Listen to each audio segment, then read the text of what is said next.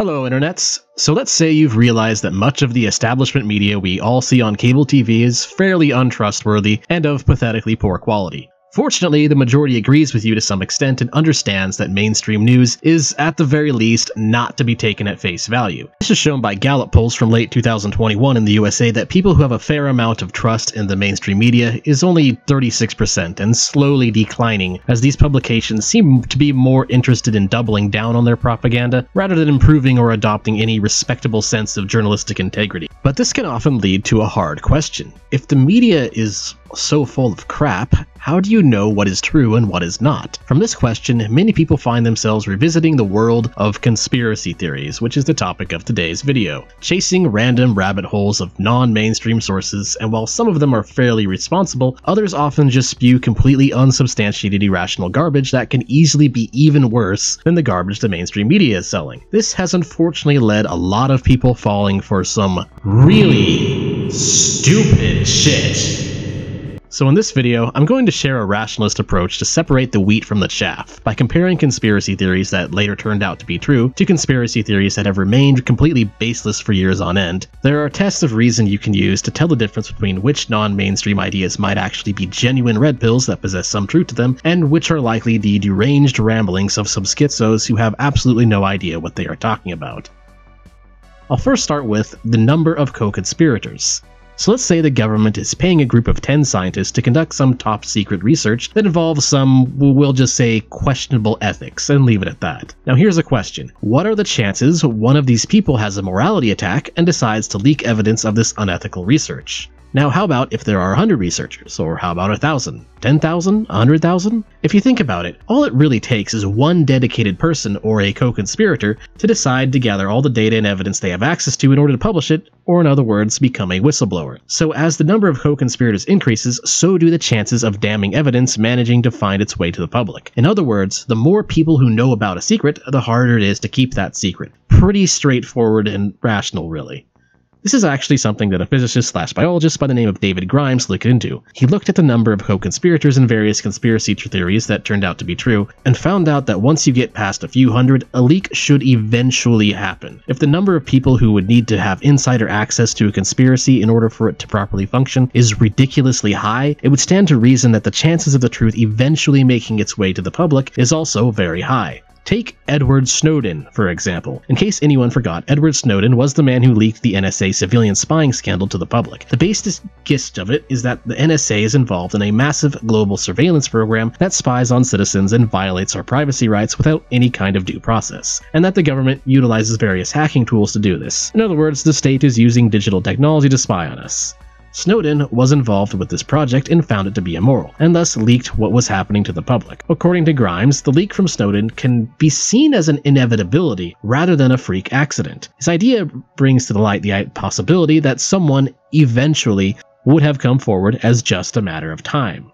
While Grimes' formula is extremely conservative in its estimates, and based on only a small sample size due to there not being enough data to work with, the basic reasoning behind it is fairly valid. It's very unlikely that vast conspiracies with insane numbers of co-conspirators can remain in the dark for long, for the simple reason that human beings are what you can call predictably unpredictable, which means that humans are unpredictable often enough that you can be rest assured that someone in a group of people that are supposed to be following some set of rules or regulations will eventually do something that goes outside of said rules and regulations for whatever arbitrary reason they might have in the moment.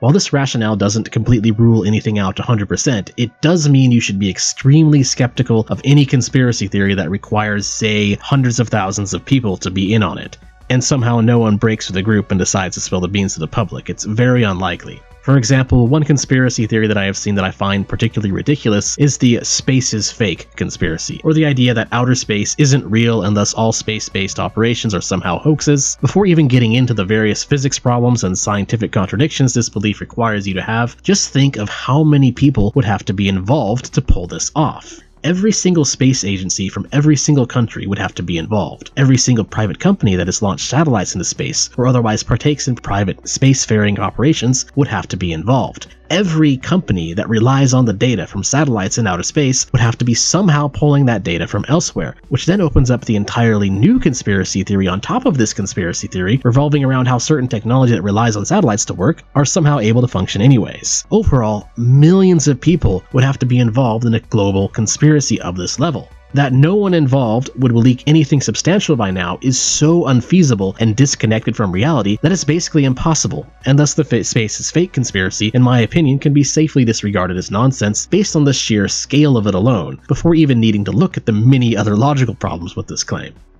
The next method to consider is profits. Another straightforward way to rule out, or in some cases rule in, certain conspiracy theories is how they might affect the profits and well-being of the rich and powerful. If there's basically no real incentive to do something, or there's no real financial benefit, or in some cases actually causes financial strain or otherwise harms the power of the ruling elite, then there's a good chance a conspiracy theory is not true. Take things like a global depopulation through poisoning the air by chemtrails, for example. The elite don't have any kind of way to prevent such a method from harming themselves as well. There is no real benefit to them because, as it turns out, they have to breathe the same atmosphere that we do. So if the ruling class really did want to depopulate the planet, they certainly wouldn't do it through a method that harms everyone equally, including themselves. No, they would find a way to profit off of people's deaths and use a method that they are somehow exempt from. You know, like unnecessary endless wars, for example. Those are very effective at grabbing extra power for the ruling class at the expense of millions of innocent lives.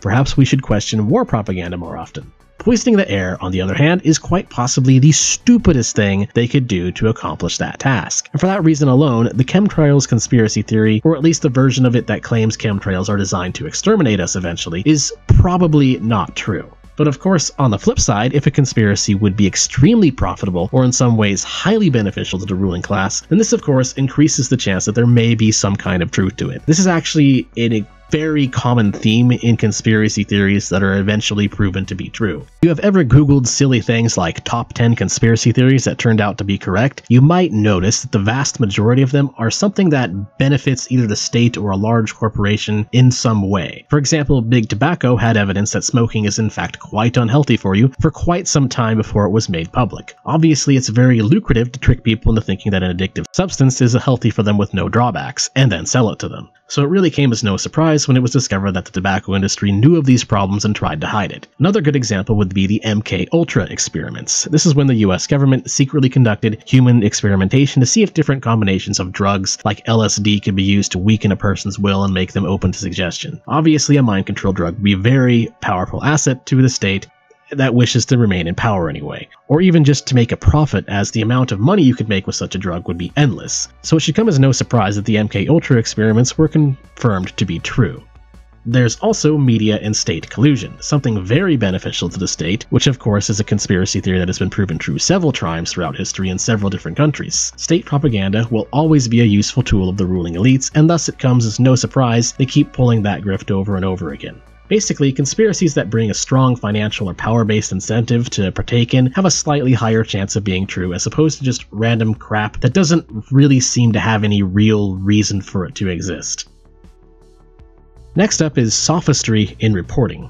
It's important to understand that even the mainstream media very rarely outright tells lies that are 100% untrue. They occasionally do, but usually they mix in lies and subjective opinions in with the truth by utilizing sophistry, which is the intentional use of incoherent, biased, or otherwise fallacious arguments with the intent to deceive. The term sophistry has history in ancient Greece, where a lot of teachers focused on rhetoric rather than solid objective reason, and Plato basically exposed them as being pseudo-intellectual midwits and liars. But unfortunately, intellectually dishonest rhetoric will always be useful for convincing normies, so sophistry is still very heavily employed by dishonest media outlets. For instance, if you are watching CNN and the news anchor tells you that a small town in Kansas was hit by an F4 tornado the other day, chances are extremely high that an F4 tornado did indeed hit a small town in Kansas. So when it comes to falsifiable, observable events, the media, even for all of their problems, tends to be relatively reliable. However, if one of their pundits speaks up and claims that this tornado was due to climate change, that would be an example of sophistry. There's no scientifically accurate way to know for sure if a specific tornado would have happened without climate change, which means it would be an unfalsifiable statement. It would simply be an opinion thrown in to remind you that CNN allegedly cares about environmental issues but otherwise has no basis in objective truth. Whether you believe in global warming or not, the fact is we don't actually have a way of knowing how a specific weather event was impacted by it. We can only guess. But that's again just a hypothetical example. A recent example of sophistry that actually happened would be the Kyle Rittenhouse trial. Those of us with a good level of common sense were not surprised at all that Kyle Rittenhouse was ruled not guilty, as the media narrative surrounding Rittenhouse was pretty thoroughly debunked in the courthouse. Why was this not a surprise to us? Well, because there was significant video evidence proving his innocence. However, much of the media, most likely for partisan reasons, did not like this fact. So instead, they pulled every mental gymnastic move in the book and spewed a number of ridiculously fallacious arguments to imply that Kyle was in fact some kind of white supremacist mass shooter. Because sophistry is generally intentional, it's very easy for a journalist to leave out bits and pieces of information that do not agree with the biased narrative they are pushing. This is how millions of Americans were duped into believing that Rittenhouse was something that he is not. Or a more hilariously obvious example was when MSNBC tried to pull a completely bogus fact check on the Hillary Clinton email leak. Trump stated that Hillary Clinton acid washed her server. MSNBC tried to claim that this statement was false because she didn't literally use acid, but instead used a program, which is of course absolutely ridiculous. Trump was obviously being hyperbolic, and MSNBC took advantage of that to take his statement literally for no real reason. So this is an obvious example of sophistry by deliberately misinterpreting the events they are reporting on. It's important to note that this is equally true for both mainstream media and the government. Washington, D.C., for example, regularly employs sophistry, and official White House statements are often filled with ridiculous talking points. This is important to take note of when it comes to things like war. One of the particular kind of conspiracy theory that gets repeatedly proven true time and time again is that the state and the media often conspire to push sophistry and propaganda regarding reasons to drag us into war that later turn out to be half-truths at best, often outright fabrications at worst. MRH Legacy recently did a very good video on this, but also a very long video on this in regard to the War on Terror. I'll link it at the end in case anyone is interested in going on a binge. Spotting sophistry is something that does take some skill, and studying of critical thinking to master as propagandists can be very tricky, but it is worth practicing because learning to identify sophistry is extremely useful for determining truth. If everything primetime news is telling us in regards to a certain event is filled to the brim with logical errors and incoherent subjective opinions with very few verifiable facts, then there is a good chance that the exact opposite of what they are saying is true. Because if a narrative really was true, then sophistry to push propaganda in favor of that narrative would be unnecessary. This isn't always the case, as you don't want to fall for a fallacy where you're assuming something is false just because it was poorly reasoned. The media does occasionally make honest mistakes, but most of the time it's intentional propaganda, so this is a pretty solid way to spot nonsense. Next is the Gish Gallop. For those who do not know, the Gish Gallop is a dishonest debate tactic where someone continues to make so many absurd arguments that their opponent has no way to refute them all in time. A Gish Galloper will make maybe 100 ridiculous arguments for a position they are defending, and then because their opponent only has time to refute half of those arguments, the Galloper will then falsely claim victory because not all of their arguments for their position were refuted. The reason this is so deceptive is because it often takes longer to refute a stupid argument than it does to make the stupid argument. For instance, if someone claims that a research study supports their position, when in fact it does not support their position at all, it takes a lot longer to read through that study and explain why they are wrong than it does for someone to make baseless claims about it. You have to meticulously go through the entire collection of papers to fully explain why this research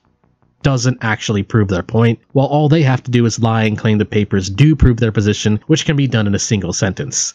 This same tactic can be found outside of debates and in conspiracy theories. If the people who believe in a certain conspiracy are constantly making up ridiculous, unsubstantiated claims, having their claims shot down by people well-versed in spotting BS, and then they just proceed to make up new BS claims for every claim that gets refuted, this is a good sign that the theory is bogus. People who continue to support an idea when everything in support of that idea is repeatedly refuted in extreme detail are generally out of touch with reality. A solid example of this is the Flat Earth Society. Flat Earther arguments are constantly being refuted by people from all angles of the political spectrum. Right-wingers are constantly refuting Flat Earthers, leftists are constantly refuting Flat Earthers, and of course libertarians are constantly refuting Flat Earthers. This is because Flat Earthers, for whatever reason, like to stick their noses in every single community that they can. The problem here is that people in the FES will usually make up multiple absurd reasons on the spot to hand-wave away problems with their theory that the Earth is flat. For instance, I once pointed out to a flat earther that there would be multiple places on Earth where you can drive towards a mountain that is visible from over 50 miles away. Instead of slowly getting bigger like you would expect if the surface level was completely flat, the mountains instead appeared to grow out from the ground, implying surface curvature. The flat earther responded to my argument by claiming that the government has set up holographic technology around Earth to create this illusion. He could not explain how this technology worked or provide any evidence that it existed. He legitimately just made it up on the spot. A conspiracy theory that might actually have truth to it doesn't need to be constantly reinventing itself and performing mental gymnastics to justify its continued existence. Which brings us right to the next method for judging conspiracies: Occam's razor. For those who don't know, Occam's razor is the concept that the most rational explanation that requires the fewest assumptions is usually true. It's important to understand that Occam's razor isn't a 100% foolproof method, but we know from history that it is usually right simply because when it comes to assumptions, you want to cut back on them as much as possible since any one of them can be proven to be untrue, and thus the fewer assumptions that need to be made generally correlates to a higher chance of an explanation being correct. For instance, this is why you should always take any conspiracy theory that requires belief in some esoteric supernatural mumbo-jumbo with a grain of salt. If one explanation for an event requires you to assume that George Bush likes money, and another explanation for the same event requires you to assume that George Bush is a Satanist with necromantic magic powers and has tapped into the Demiurge's reality marble to manipulate space-time for the coming Neo-Martian war, the explanation involving money is probably more likely to be true. The point I am making here is you should always consider if there is a far more rational explanation for a phenomenon that requires fewer assertions. One particular favorite I see amongst the BitChute conspiracy theorists is the reptilian conspiracy theory that states that many, if not all, members of the political and social elite class are actually members of an alien reptilian race which has conquered Earth and now operates in secret by shapeshifting into humans. The problem I have with the reptilian conspiracy that the proof they have for it lies almost entirely in footage that allegedly shows people shapeshifting on live TV. The thing is, if you look through this footage and have any knowledge at all of digital artifacts and video encoding, you know that effects like this happen by accident all the time while processing digital media. Heck, they happen in my videos all the time. YouTube's processing often results in some of my backgrounds glitching out with the same brick artifacts that these people claim prove reptilians. It's one of the reasons I actually switched my main background animation recently because it was annoying me and I got tired of it. These artifacts can also appear when your TV fails to properly get a signal from the antenna or satellite due to the weather or something. The point is, encoding artifacts are an extremely far more likely explanation for this kind of so-called evidence than shape-shifting aliens. Now on the flip side, Occam's razor can also be one of the best tools for determining if a conspiracy theory could be true. If the most reasonable explanation that requires the fewest assumptions actually does conclude that a conspiracy could be happening, then it could very well be happening. A good example of this was Vault 7. If someone told you that the CIA has developed various hacking tools that are deliberately designed to fabricate or destroy digital evidence in their favor, does this sound like something the CIA would conspire to do? Are there any unreasonable assumptions that need to be made to believe the CIA might be engaged in such activities? Not really. Would you be surprised at all if this theory is true? I sure wasn't. This was all confirmed true on March 2017 when WikiLeaks started dumping leaked cable documents on it. Vault 7 is an absolutely massive leak, with tools for injecting data into just about anything and everything you can imagine, from PCs to tablets to smartphones to even smart TVs. I may one day make a video that goes more in depth into that subject, but for now the point is that Vault 7 really shouldn't have come as a surprise to anyone that it was true. It requires very few assumptions to believe that the CIA would do something like this, and it offers a very simple explanation for a large number of their activities in the last 25 years or so. So using Occam's razor, you can pretty easily guess that this was happening even without the WikiLeaks dump that proved it. Anyways, I've saved the most controversial method for judging conspiracy theories for last, the grifter duck test, but it's also one of the most important methods. Just like anything else, when it comes to conspiracy theories, if it looks like a scam, feels like a scam, and the people pushing it talk like scammers, it's probably a scam. A very straightforward way to sniff out a conspiracy theory that has no basis in reality is if the source of the conspiracy is trying to sell you something that's insane. The more ridiculous their item is or service that they are trying to sell, the more likely that you are dealing with a grifter, or in other words, a con artist. For a specific example, there's an unfortunate trend I have noticed that really needs to be called out, as it is regularly leading people into the deepest end of insanity imaginable, and that is the phenomena of the BitChute conspiracy theorist Q-grifter. Now, I'm not going to be so mean as to dunk on all of these guys, as some of them genuinely seem to believe that what they are selling, even if it's nonsense, but there's a specific pattern you really need to watch out for. 1. They will make outlandish claims that imply they have some kind of insider knowledge, when in reality they are just copying whatever the latest Q research stuff is from 8kun. Basically, they will pretend to have access to extremely incriminating data that they don't actually have, and is in reality based on some shaky interpretation of a cryptic QAnon post from years ago. 2. They will try to pander to conservatives by making various right-wing talking points and mixing in nuggets of truth with their overall message. Don't fall for it. 3. Trust the plan, patriots in charge, do nothing, remain passive, the Russian monarchy will be reinstated any day now, 2 more weeks. And step 4. Please donate to the cause and buy their holistic meds or whatever ludicrous snake oil they are selling. What I'm basically saying here is to be aware of false messiahs. The false messiah works his magic by telling you what you want to hear, to just trust him and everything will be alright, that he's here to save the world and you and everyone just believe what he's selling. The key factor that all these grifters share is that they claim to have the goods, but then they never produce them. A genuine leaker, like Edward Snowden or Julian Assange, will strike like a viper and release the goods at the perfect moment in full before the guilty party has a chance to react. But the false messiah, on the other hand, will instead provide you with excuses for why he totally for reals has the goods, but he can't really quite release them yet. He needs, for whatever reason, to wait for 2 more weeks. And for you to buy his special brain vitamins, or whatever. Okay, seriously though, a simple defense against false messiahs is to adopt the mantra, put up or shut up. These people need to be told to either substantiate their claims or bugger off. Conspiracy theories can be interesting, entertaining, and occasionally once in a blue moon turn out to be true, so it's not good to completely 100% disregard them. But it's always better when a more rationalist and objective approach to them is taken so you aren't just blindly believing whatever the latest internet fad is. It's important to question the state and the mainstream media and be aware of the false narratives that they push, but along the way we need to make sure we don't find ourselves getting tricked into following every single little white rabbit, only to find ourselves on Mr. Bones' wild ride. Anyways, that's all I have to say in regards to conspiracy theories. If you liked the video, feel free to share, like, subscribe, follow me on Twitter and all that. That's all for now. Till next time.